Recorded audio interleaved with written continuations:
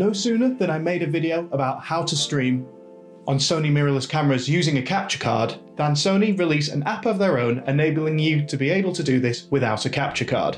Not that it makes the capture card obsolete, but interesting timing as it's been a long time that a lot of the Sony alpha cameras have been out without webcam capabilities, and now, bam, all of a sudden an app is now available allowing you to do it without a capture card. So this app is called the Edge Webcam.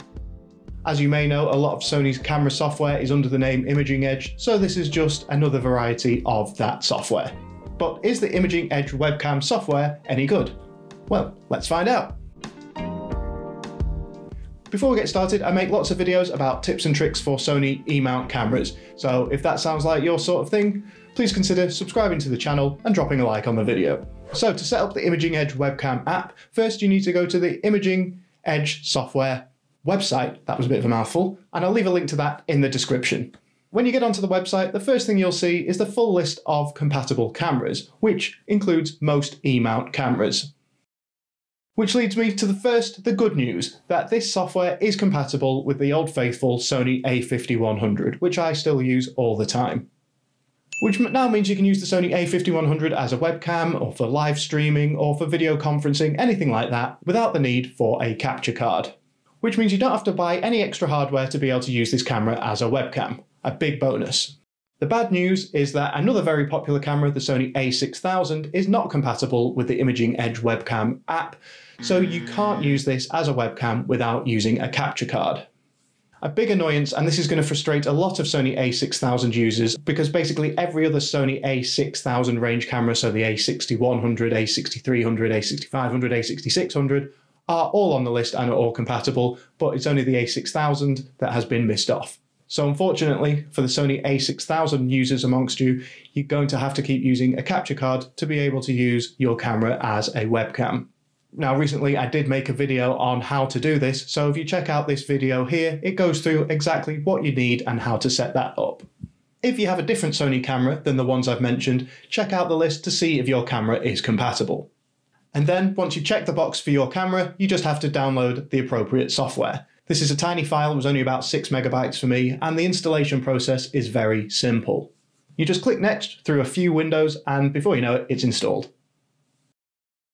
Now, the Imaging Edge Webcam software isn't an app per se, so you can't open it up and see a live view of the camera, which is a bit annoying, but it makes your camera discoverable through whatever software you're using to connect it as a webcam. So for this example, I'm going to be using OBS Open Broadcast software.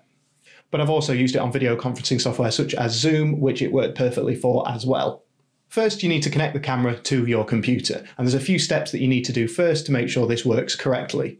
So first, in the camera's menus, before you've plugged it into the computer, go to Setup, USB Connection, and make sure PC Remote is selected. Then connect the camera to your computer using the USB cable that came with the camera. Then launch the software that you want to use the camera through, so as I mentioned, we're going to be using OBS. In OBS, you need to add a new source, which is the little plus button here, and select the type of video capture. And on the drop down here, the camera will be called Sony Camera Imaging Edge. And there you go, straight away you can see this is up and running.